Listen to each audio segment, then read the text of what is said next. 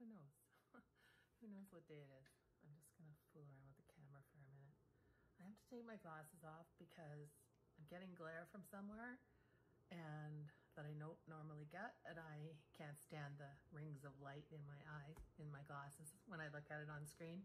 I'm podcasting from my dad's place. He lives in our walkout basement, and he is stranded in Victoria for God knows how long until this is over. So I thought, oh, I'll just set up my camera and everything, and I'll be able to podcast from down here whenever I want without a lot of setup.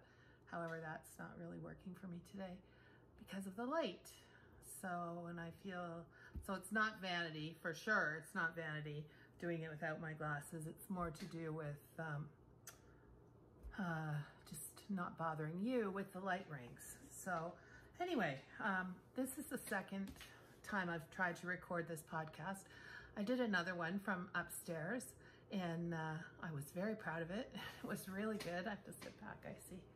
I had to sit back. My dog is looking at me in the window like, what are you doing? Hey, Friday. She's gonna start pawing or something. Anyway, and I went to upload it into onto my computer from my phone, and lo and behold, it was just one picture. There was no podcast. So I talked to myself for 35 minutes and nothing was recorded. And so I haven't really had the urge until now to come back and give it a try. Now I can see the clock moving on the camera, so I'm fairly certain that I am recording today. So this is the In Stitches podcast, as I mentioned at the beginning. This is episode 4. I'm Connie, and you can reach me at Instagram at Connie Meek or at In Stitches Podcast. Ravelry, I'm Pickupsticks. And Wendy, my podcast partner, who's out for the moment, and given the circumstances, we wouldn't have been able to podcast together anyway. So she can be reached at Wendy Lee Dempsey on Insta, and weweknitz on Ravelry, although she's not on there very often. We're gonna start a new Ravelry group one of these days. Got nothing but time on my hands, so why rush doing anything? Called In Stitches Podcast, and that's where we'll hold all our contests and everything going forward, because it'll be easier for people rather than comment. Of course, comment below. We want to hear what you have to say. But for contests, I think we'll move it into Ravelry rather than attach subscriptions and comments together. It's proving to be too difficult. So as you remember in the last podcast, I was giving away, which I did not bring, stacks of stuff to show you, but I was giving away a skein of yarn. So what I'm going to ask you to do is just comment below.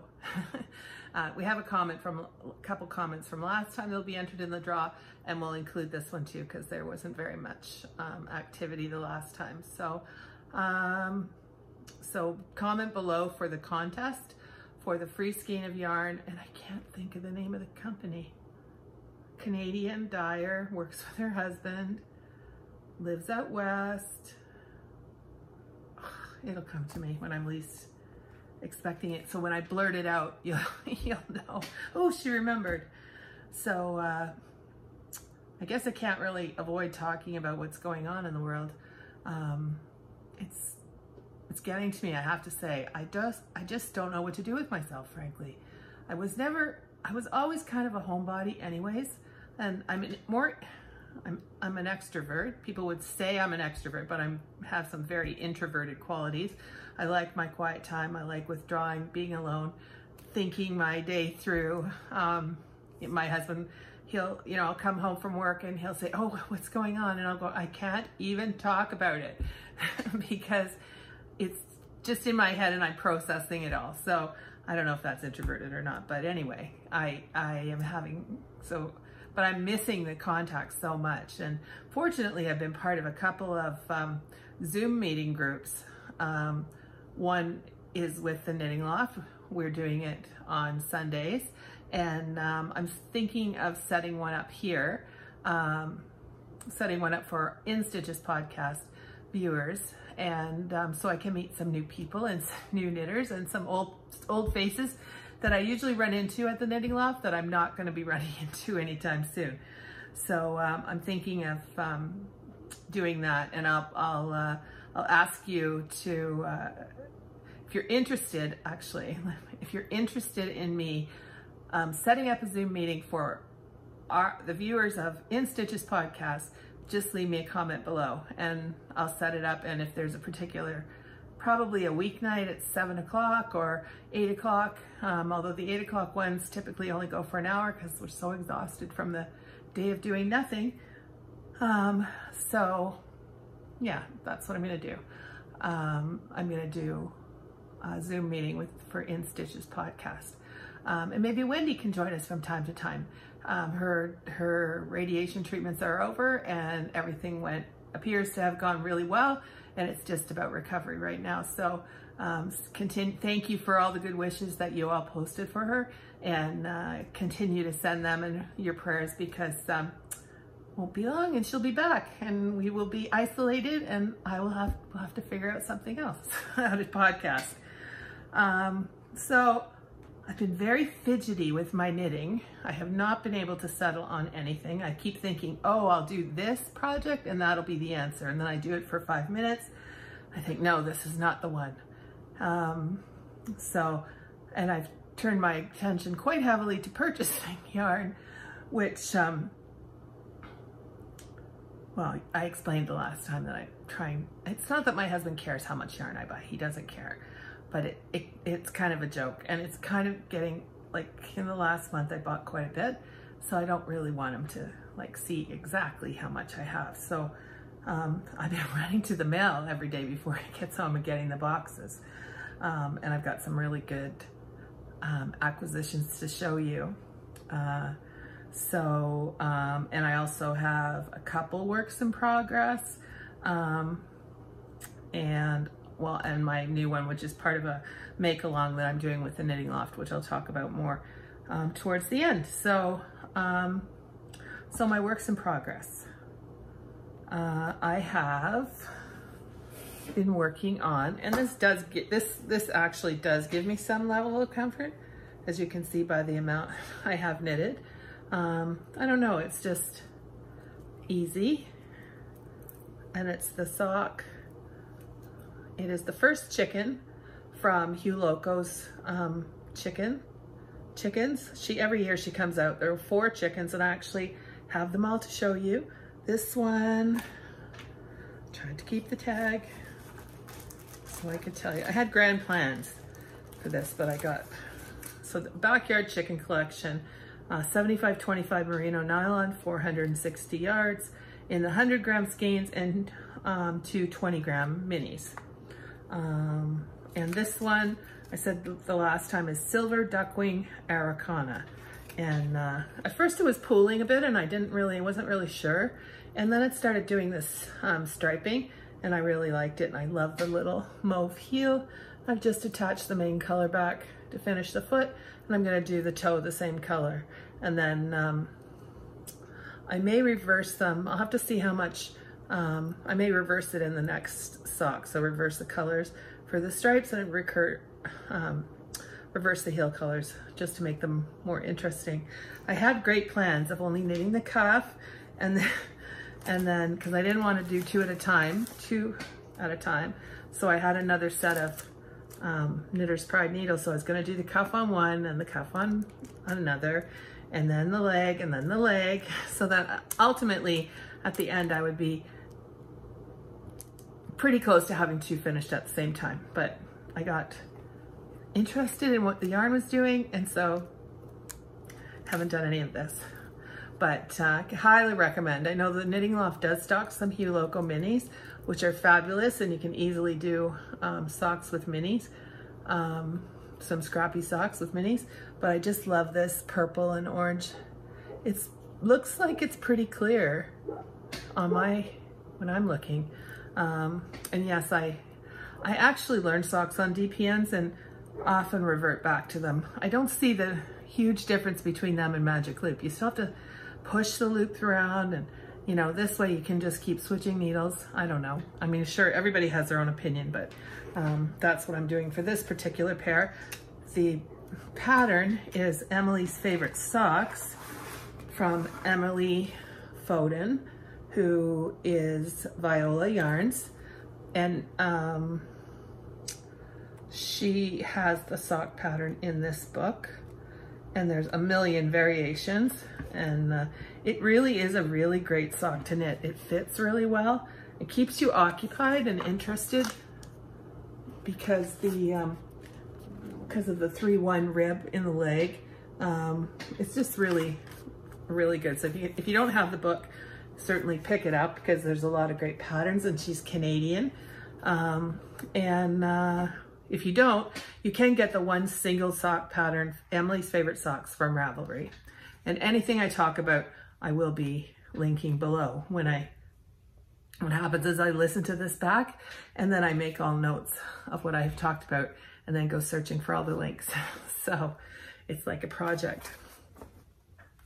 So that's that. And then the other project I've been working on that I have on my needles is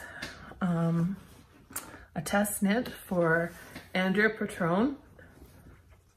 And it's, I'll show you, called Fleur et Bâton. And I showed it last time, but this time I've actually steamed it out a little bit and straightened up. So those big openings here, these ones here, it's like they're trees. So I'm supposed to be like looking through the trees, you see? And there's little buds and the little flowers I showed last time. So this is really look what happened. A big bunch fell off the end of the needle. Anyway, I'm not gonna be able to fix it now, but this yarn is really nice to work with, although slippery. It's from the Knitting Loft. I don't know if it's out in the general population of stock yet, because they didn't have all the colors in. It's from, what is it from? From Rerum Natura, I think. No, I'm probably saying it wrong. No. Rerum Natura. I'm not sure if I'm saying it right. And it's Antigone or Antigone. I'm not sure, in the color Cypress. So it looks pretty good in this light. And it is 100% linen. So linen comes with its own challenges, being slippery, and it doesn't look always that great when it knits right just as you're knitting it. So that's why I did steam it a little bit, just so I could see exactly what I was doing. And also this has to be knit to 49.6 inches. So I have quite a bit to go. And as I keep touching it, I keep knocking more and more stitches off the needle.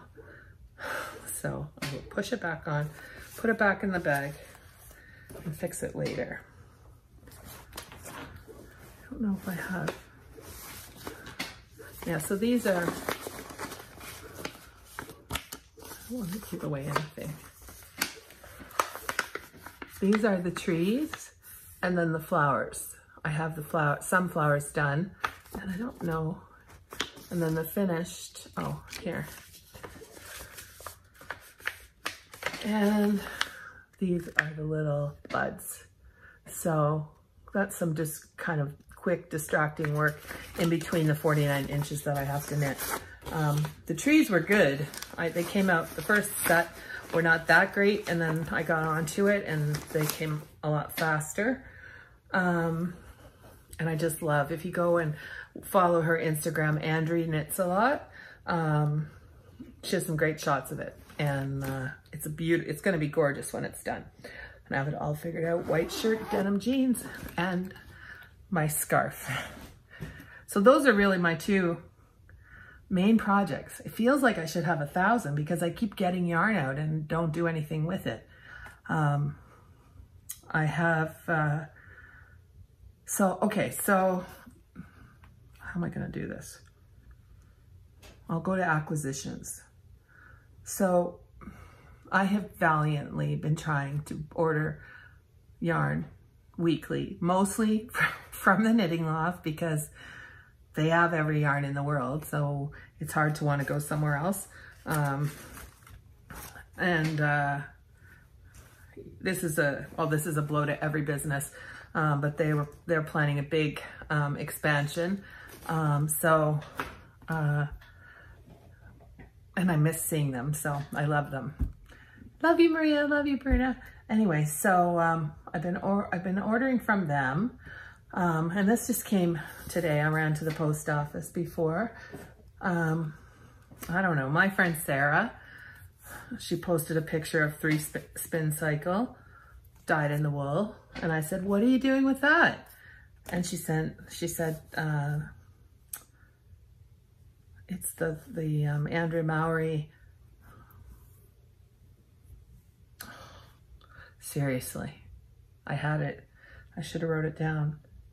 Shift cowl is what it is. There it is. And so this is the color I picked. See, looks nice with my hair, I think. With my blue hair.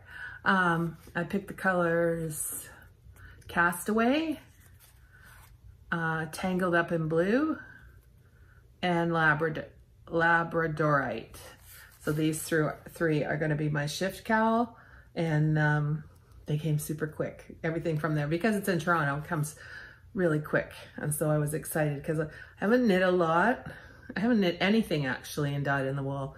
And so these are I've purchased a couple other skeins for another project, which I'll share with you. And then I purchased these for the shift cowl. So, but I don't know when I'll be getting started. Depends when the mood strikes me. Then you saw my first chicken. So these are coming in the mail, and I don't even know why I'm attracted to these chickens. Like, I should have a coop outside and just display my chicken yarn out there. But I love them, and it happened at Christmas when I knit my brother-in-law a pair of socks out of a rooster colorway, I think. And they were just stunningly gorgeous. So now I want all the chickens. So this one, I don't even know which is next. I think this one might be. 2 came together yesterday and 1 came today. And then I still have 1 more on order. Don't tell. The first chicken and the newest chicken, I think, or the first rooster and the new rooster comes out today. But I think I'm gonna wait till next week and start ordering them in 2s, because I don't think the shipping would be that much more. And it's getting kind of expensive to ship them to Canada. So this one, okay. This is the Rhode Island Red. So I had no idea there were so many kinds of chickens. They're all also the same. Her Phyllis sock, 75-25, 460 yards in the skein, and 2 minis. She doesn't give the colors of the minis, but she's very good at picking them and putting them together. So you can have a lot of fun. You can put a stripe of each in your ribbing. You can alternate stripe your heel, stripe your toe. There's a lot of things you can do. And like I said, I really like my favorite socks, but and the colors are so gorgeous. I really like just doing a vanilla sock, or as plain as it can be. So this is, again, Rhode Island Red. And then this one is Sumatra. She's a hen. And this is gorgeous. It's got that mint and purple and the mint and gray, and there's some bits of purple in there as well. So all of them are gonna be fun to knit for sure. So that's the third chicken. And this is the 4th chicken. This is the Blue Langshan hen, and it's a really pretty one. This is a beautiful, see all that colors? It's beautiful. This is the same thing, 75-25, 460 yards in the main skein, and 40 grams in the 2 minis, 20 grams each. So again, this one, she's really good at matching colors with what's going on in the skein and making them interesting and making them bright. So and fun. They're fun. I don't know why. Can you imagine? I should just have a little chicken. I have a little cubby, put all my chickens together. So I don't know. This knitting thing, it gets to you after, like you get on these binges, and for what? For why do I need to have all the hens? But you must have them. It's a rule once you decide. And then I have been, a couple podcasts ago, we were talking about Cozy Posy, who had arrived at the Knitting Loft, and I had eyed some yarn that day and was planning to take it, and Wendy really liked it too. So I decided, okay, I'll let her take it. And she took it, and she's been knitting, I think, a milli with it. And I just got mine in the mail this week. And I'm going to be doing Love Note, I think. I'm pretty sure. And I cannot even stand how gorgeous these are. This is Graffiti Girl. Look at this. Yeah, Graffiti Girl. And this is a MCN. So it's 70 merino, 20 cashmere, and 10 nylon. So these are 3 Graffiti Girls. And then I don't think I can hold them all. She has some, so I got the matching mohair, which is 72% kid mohair, 28% silk. So these two are going to be together. And these are both Graffiti Girl. Just they take the color obviously differently. So these two are considerably, or this one and I don't know, I guess you don't ever know until you take it out and wind it, but one looks considerably lighter than the other. But I think that once they're all mixed with the Graffiti Girl floof, they'll be good. It'll be good. So, and since I'm now such a fan of helical knitting, I should have no problem whatsoever. Except, I'm not sure I like mohair. so this will be the first thing. I've added mohair into hats, and I enjoy working with it, but I'm not sure I'm going to enjoy wearing it. Soft. I don't know. It's just my neck. It could be picky. Anyway, I could wear a t-shirt under it or something. Or just wear it, get the compliments, and then take it off. Anyway, that's Cozy Posy yarn in Fancy and Floof in Graffiti Girl. It comes from the Knitting Loft. And they're a regular stockist of her yarn. Yay. Okay. So that's that. That's a good thing about this. Now that I've talked about it, I can put this stuff all the way in my shelves, and my husband will never know it arrived. So he's like, really? Every day there's a package. And I'm like, I know, Greg, I know. I don't know.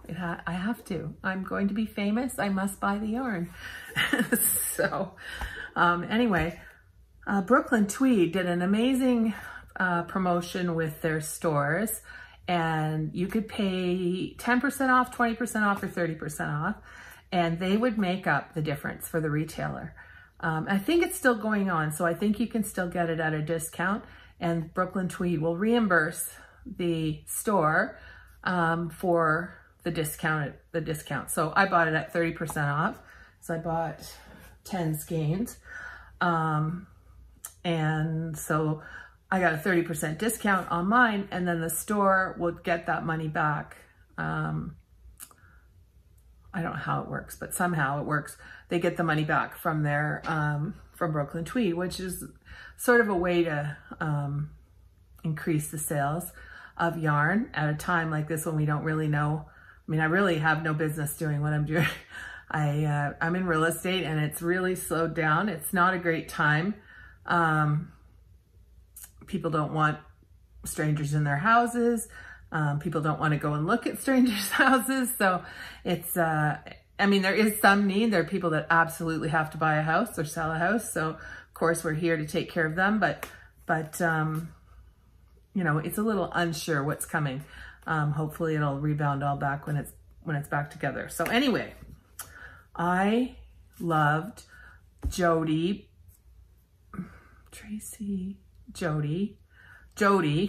from the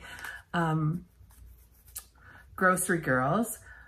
She has a Weekender sweater by Andrea Mowry in this black and white newsprint shelter, and I love it. And I can imagine myself wearing this all over the place with black leggings or jeans or whatever. So I bought enough. It's a worsted weight, 140 yards. So I bought enough to make myself a weekender, and it's in the newsprint colorway from Brooklyn Tweed Shelter. So, and it comes from Needles in the Hay in Peterborough. So she, super quick. I mistakenly checked the box that I would pick it up, and she caught it. She realized I was not going to be driving from Georgina to Peterborough. And she called and she said, I realized that you probably made a mistake on the delivery, and they are offering $8 shipping, flat rate $8 shipping, to also help knitters keep knitting in this thing that's going on, this isolation. So that's that. So, okay, so what else? So those are my projects, my acquisitions. Couple things going that I really love that I found on, there's a lot of things I love that I found online, but actually had my act together enough to print the patterns. I have 2 skeins upstairs of Dyed in the Wool, and I also have 2 skeins of Peary from Brooklyn Tweed. And lo and behold, I found this pebble wrap from Wool and Honey. I don't think it was a free pattern. I'm pretty sure it's not a free pattern, but it's a triangle shawl, and it uses 2 skeins of Brooklyn Tweed Peary and 1 skein of Dyed in the Wool. So I actually have 1 extra skein, but which is good because I have one I like better than the other. So this is a good, you can go to the Wool and Honey website and there's a list of their patterns, or I'm sure you can find it online. So it's Wool and Honey pebble wrap, and it's really, really cute. And Peary is, I think it's just, it's a DK or sport. It doesn't say. I think it's sport or DK, 24 stitches, yeah. After blocking, so it might be, I don't know, I don't remember, but I have it in this beautiful pink, and I think it'll be really nice. So that's one of the things on my to-do list. The last thing is a big long story. The Knitting Loft, we had a Zoom meeting last weekend, I think, with the regulars from Sunday afternoon, and Maria was talking about wanting to do a knit along, and I had mentioned that something as a keepsake to mark this period of time that we're in. And what happened when, I think I told you, when my mother passed away, people were knitting in the waiting room, and I was thinking, oh, I used to do that. I maybe should do that. Anyways, only thing I could think to do after she died was knit. Everything else was awful. So I went to the yarn store, I bought some Noro, and I bought it. There was on the pattern, there was a woman wrapped up in a blanket, and I said, that's what I want. And it just signified comfort and love and somebody hugging you. So, and all through the most intense grief, I knit that pattern. My husband would come home and I'd be crying, tears pouring down my face, knit. And it just gave me such solace. And that's really what started me all back again into the whole yarn thing. I was very, when the kids were, my older 2 are 30 and 34, 35. I don't know. Maybe 36. And they are, when they were little, I would knit. There was a local store and she sold Beehive and things like that. And I really didn't recognize the difference in qualities. And I don't think back then, 30 years ago plus, there was really that significant. The whole hand dyeing thing hadn't started yet, but once it started, it really captured me. I think that there's a great many artists out there dyeing their yarn. So as a result of that conversation and other people's input, Maria and Bruna decided to have a make along. So it's called, if you can see, it's called the Knitting Loft Making History. So together, let's make history. So that just something, I mean, for me, it's going to be something that I can always look back on and say, oh, remember when we were in quarantine, I did this. So, and it's open to the public, make along. It's being done in the Facebook group of the Knitting Loft, and anyone can join. All crafts, skill levels, and arts are welcome. Any handmade project that will last over the years. So it doesn't have to be knitting or crocheting or any handcraft that you love. You can do it. So I think tomorrow there is a Zoom meeting, the introductions and preparation to pick your project and your materials.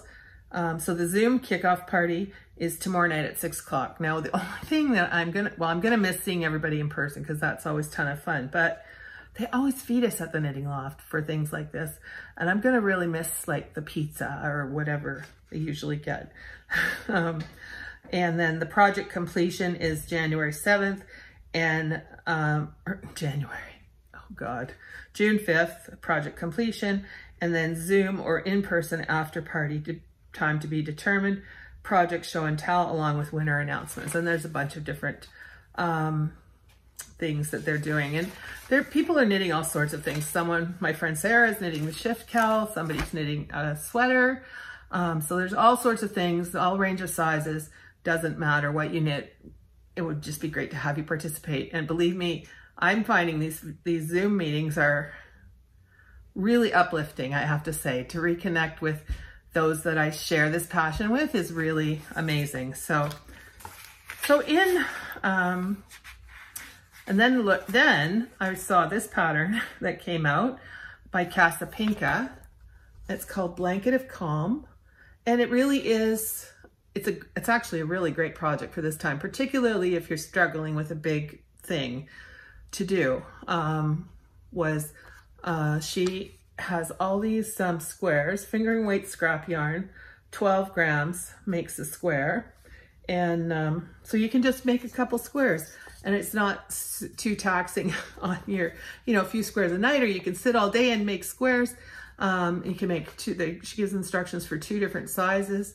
I know Christina from Chelsea Yarns is dyed up some minis that I love, and I'm waiting for them to come back in stock so I can get them to add to my stash. So taking the crochet theme, I thought, okay, I don't really want to have to put this together, although I understand that there are instructions coming for how to join them together with crochet rather than sewing. And so it's not something I'll never do, but it's not something it's not what I chose for this, for the make along. So yesterday I was rooting through all my stuff, and here, let me clean up a bit.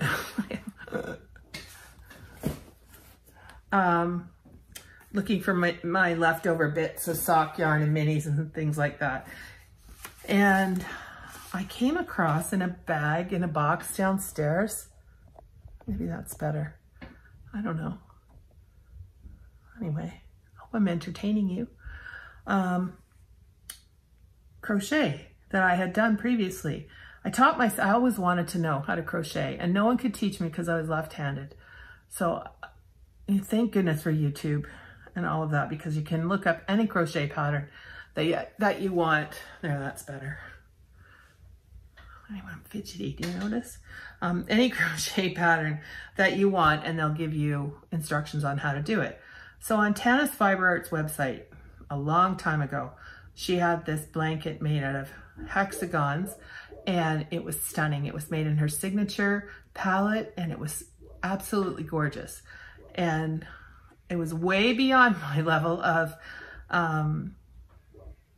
ability of crochet. However, somewhere online I found an African violet hexagon tutorial, and I started churning out these. So they're so pretty. And if you search Tanis Fiber Arts and African Violet crocheted blanket, you'll be able to see a finished product. So I forgot completely about these. And I thought, oh, look at that. I saw one or two in the bag.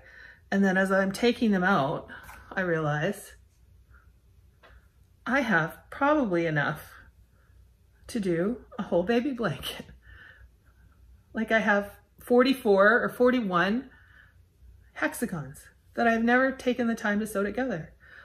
I mean, they're lovely. I could give them away as coasters, but they're going to be a baby blanket and be put away for some future special baby that hopefully will come along, a good friend's baby or another grandchild, who knows, you never know.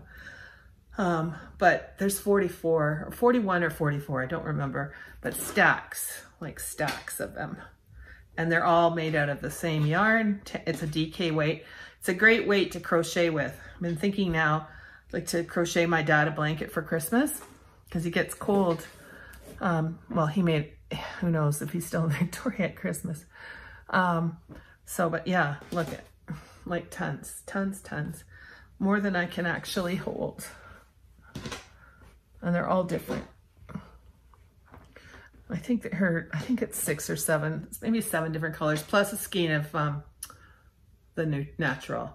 So that's how many I have. So one of these days I'm going to get my act together, and I'm going to figure out how to put them together. So and then pack them away for a special gift someday. So I can crochet, I've discovered, and quite intricately too. So I decided, I love seeing all the scrappy blankets that are online. So I decided to try and do a scrappy blanket out of my sock yarn. And I found, I don't think I have it here. I don't, but I have tons of minis. And I also have lots of pretty decent amounts of sock yarn left over in a ball. So I've put them all in a plastic holder, and I'm going to wind off 10 or 15 grams out of each, wind off the ball into small 10 or 15 grams, and then just put them all in and grab them out. And so this is what I'm doing. I don't even know. Here's the end I left off at. So it took me forever to cast on last night, like almost all day. And it's really quite much simpler than what I just did there. But this is going to be my scrappy granny stripe blanket. I love granny stripes. When I was little and my dad's father passed away, I wasn't little, I was maybe 7, 8, 9. We got to say if we wanted to have anything. And my grandfather had this old rocking chair. It was blue. Here it is. It was blue, and it was made from scraps. Not the chair. It had this old blue chair that wasn't worth anything. But I wanted that blue chair, and I especially wanted the crocheted blanket that went behind it, which was a granny square blanket, which I'm sure my great-grandmother or my grandmother had made, who I never had the pleasure of meeting because she passed before I was born. And I just loved that blanket. And it was very rough yarn. It was not, not warm. It was warm, of course, because it was wool, but it wasn't soft, but really beautiful bright colors. And every square was attached together. And it just, I don't know, it just meant something to me, and I really wanted it, even as a young girl. So that feeling I had with that blanket is what I want to recreate for somebody else, or maybe myself. I'm thinking this is going to go on our couch. And that blanket was crocheted fairly loosely, so I think I'm getting the look that I want. It's sort of old, antique-y, a little bit. I don't know. If you see mistakes, I don't want to hear about them because I'm quite proud of them. And this is just 2 colors already. It's going to take me a long time. Fingering's a lot. There's 201 201 chains. I don't know what you call it. I actually did that part with yarn held double because I was having a really hard time picking them up for the first row of single crochet, which sort of anchors this blanket. This pattern is from Attic 24 and it's her granny stripe blanket, and I've copied a lot of, actually I think she had the African violet too. She has a lot of really great crochet patterns, and she has a lot of really great tutorials on crochet, so it's worth having a look at her site.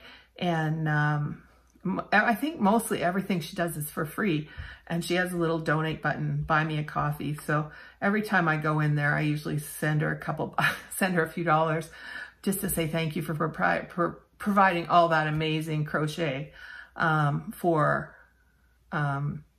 free. And I've used her pattern, like I said, a few times, and I really, really like it. So, or her different patterns. So, yeah, so that's my project this afternoon, is to wind off more little bits of yarn and then just reach in the bag and grab whatever I want. And my idea is that it will just look like home. So, okay, so I think, 41 minutes, I'm good. Oh, I had other things. See, because I put off, my whole list of things to do got bigger, and I thought one of the other things I've been doing to occupy myself is reading. Not as much as I normally do, but a little bit. So I thought I would share a couple books that I have read recently that I really enjoyed. One is They Left Us Everything by Plum Johnson, and it's a memoir, a really, really good book about a family selling the family home after the passing of their mom. And it's just a really great family story. And then the next one, a little, someone coming downstairs. What? I'm leaving. Okay, wait a minute. I'm almost done. Just wait 1 second. Close the door. She's going out. She's going to her boyfriend's because they isolate together. The next book is The 7 Husbands of Evelyn Hugo, which is pretty light reading. It's about a 50s movie star and her 7 husbands and all that goes along with that. And it was really good. And the author is Taylor Jenkins Reid. And it was just an easy read, sort of take you out of the misery that is going on. So I guess that's it. Again, please comment if you want, would like to participate in a Zoom meeting below, and I will contact whoever says they'd like to and set up a date. The other thing is, please subscribe if you like what I'm doing. And if you have an Instagram or you're interested, if you can tag our podcast, that would be great. We're really trying to reach more and more knitters in this time and in all times, because I just, such a community. I love all of you. It's, I don't know what I'd do without my knitting friends or my knitting, frankly. So I hope you have a good day. I'm sure it won't be long till I podcast again. But I love you. Keep stitching, and I'll talk to you soon. Take care. Bye.